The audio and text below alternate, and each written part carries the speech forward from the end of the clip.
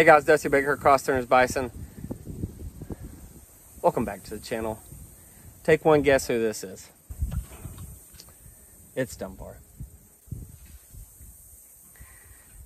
This is what Dunbar does when it's hot. He comes inside, he gets in the shade, and he gets in the water.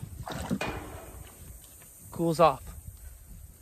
You guys are probably wondering, why is this frame here? Kevin built this frame because mainly because of that guy right there. And one of the reasons is he likes to flip the water trough. And so instead of him actually getting his horns on this lip right here, Kevin built that and he actually can't flip it now. And so I think that ticks him off. So instead, this is a way for him to cool off, and he still finds a way to dirty it up, but at least he doesn't flip it now. So yes, I'm talking about you, our character of the herd. I promise this is not the only water that they can drink. Don't forget we have the automatic waters, thank gosh, because this is basically his pool or his pond. So I know a lot of you are going, build him a pond, build him a pond. Guys, I know some of you think that a pond is the answer for this, but it's not. A pond, first of all, it takes up acreage. Second of all, it costs money to build a pond. Hopefully the ground where you build it holds the actual water in. It takes up acreage, you lose more forage, plus it's not as reliable. You hope that you get rain. We are in a drought here, like most of America right now, at least the western half of America. And if you build a pond, its sucker would be probably dry right now, unless we've had a lot of rain. So we haven't. Yes, it would be nice for him to get in a pond, and they will get in ponds in places. And if you've already got the ponds on your land, that's great. That's why we started the automatic water system, is so that you would have good, clean, that's another thing, good, clean, fresh water, which is what we want for the bison. Sometimes the ponds aren't the greatest, but that, you know, there are some good ponds, and some of them actually have good water sources. Not dogging on ponds at all. We're just not going to build any for this guy or for our herd. We've got the fresh water like hundreds of feet down from our water well. Good, clean Arbuckle Simpson aquifer water, which is great. We'll also have roll water too. Dunbar, what in the world? Here we go again. Cooling off, big dog. Huh? Does that feel good? Hey, big guy. I bet that water's tasty. He's over here grappling. He likes the spot right here.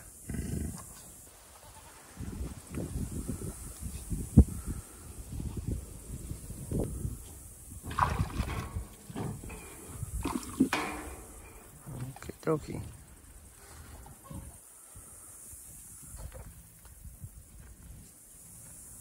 Good chat.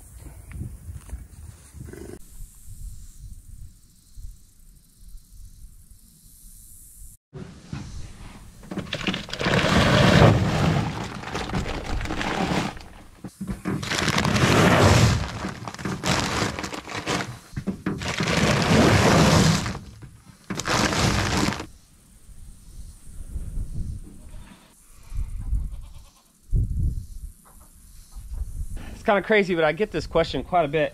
What are your treats? What's your cake that you feed the bison? This is what it says right here. It's a 14% cattle cube. It's a 3/4 size. We get the biggest size that you can get, and that's basically just reducing waste is all that is. You can get them a lot smaller. We use these, and one of the reasons we use them for treats is you can just shove them in the bison's mouth basically when you go to feed them. You can throw it out in the field. Like I said, the size of it, they're going to eventually find it because of how big it is. And then, I mean, these things are a lifesaver, and it's been great for us because we can rattle that bucket, and you know what happens when we rattle that bucket. Or they see him drive out there, or they see the green machine.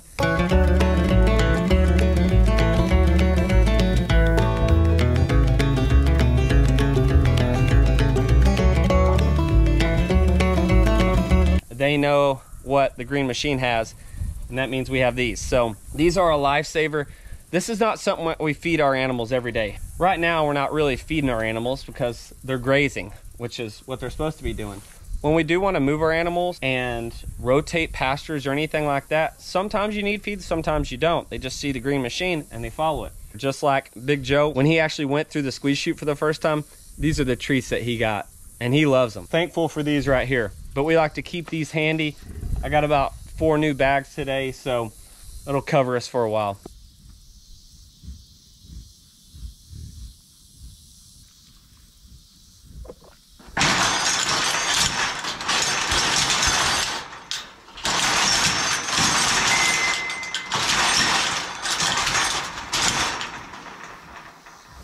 Dunbar's at it again.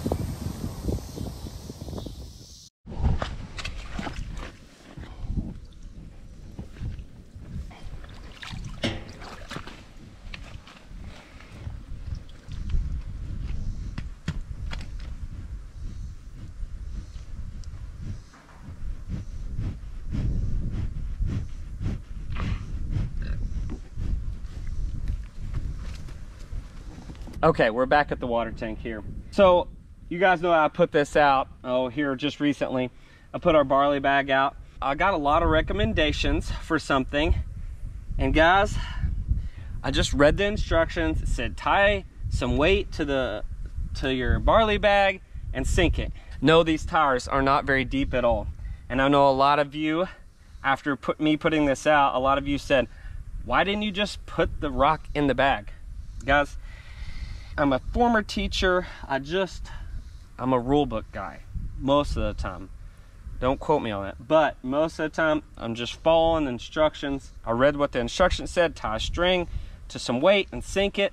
This isn't very deep. I should have realized that. I'm gonna take your guys' advice. I'm gonna put the rock inside here, and then I'm going to put it back in. But I did reach my hand down in there to pick up these rocks that were down in here, and man, there's a lot of mud in here. That's from these guys right here, these yearling bulls that are in here. What that means is I'm gonna eventually have to drain this when the heat goes away.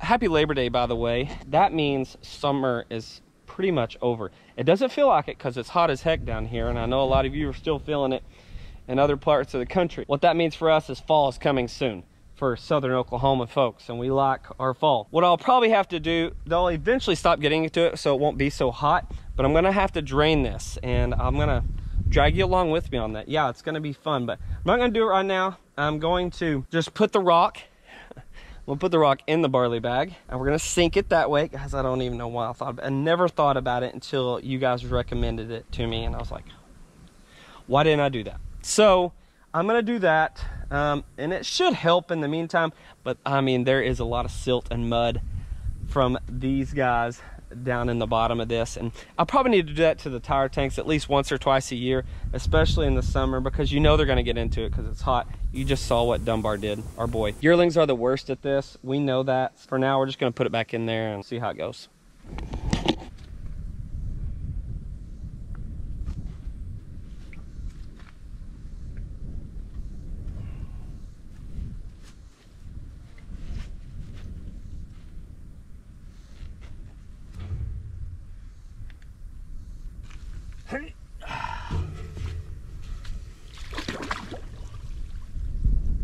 Well, I like to say it worked.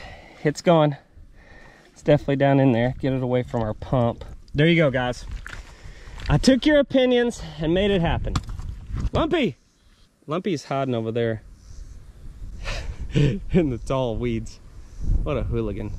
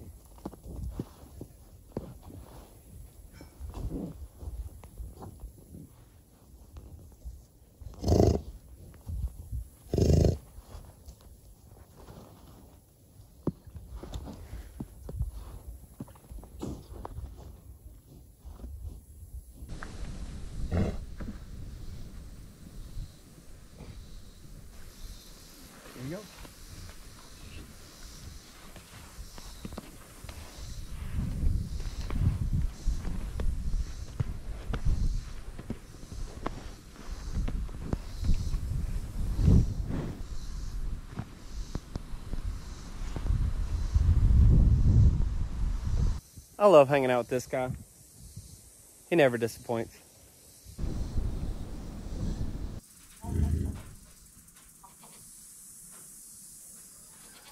Hey guys, check it out right here. Got a new security camera. It's Reolink. Just gonna test this out. I don't know a lot about it, but one thing that I did like about it is this sucker can turn left and right. I think it gets like not 360 degrees around, but it's about 340, I believe. I love that. And it's got a solar panel, so you can basically put it anywhere. I'm gonna take it out of the box and check it out and see what I can do with it. And basically what I'm gonna do is I'm just gonna put this out. I'm gonna try to get some good footage off of it. So we're gonna test it out. What I'll do is I'll do a formal introduction of this and really break it down for you. This is the first time I've ever used it. It is a Reolink solar panel, GOPT, and I'm gonna hang it up where I can see the bison and check on them basically whenever I want to. And so I just gotta find a place for it. That's kind of the key right now. We'll keep you guys updated with this.